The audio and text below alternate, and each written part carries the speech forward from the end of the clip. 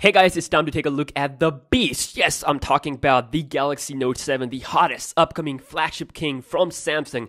Recently, an Exynos 8893 powered Galaxy Note 7 was put through the Geekbench 3 benchmark test, and it got some pretty impressive scores.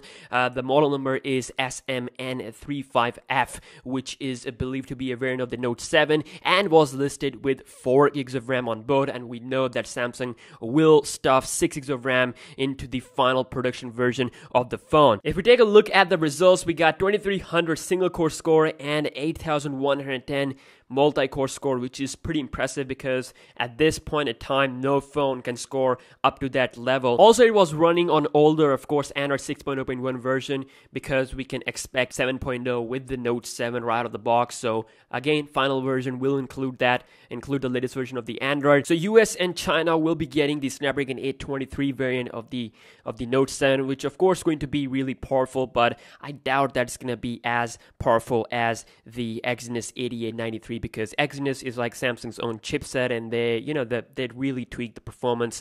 And yeah, I'm lucky because I'll be getting the Exynos 8893 version of the Note 7 because I live outside of US and China. Of course, I live in Pakistan. So the benchmark scores are actually pretty impressive considering the phone will have around 5.8 inch of Quad HD display, and you can imagine how much improved the gaming will be on that high resolution. So I can't wait to get my hands on this phone. Of course, it's gonna be released in the month of August. So yeah, after that we'll have tons of videos, speed tests, and all that cool stuff that you guys want to see. So yeah, thank you so much for tuning in to this leak session we have for the Note 7, and hopefully there will be more videos about the leaks and rumors because there are like tons of things out there. So yeah, subscribe and peace.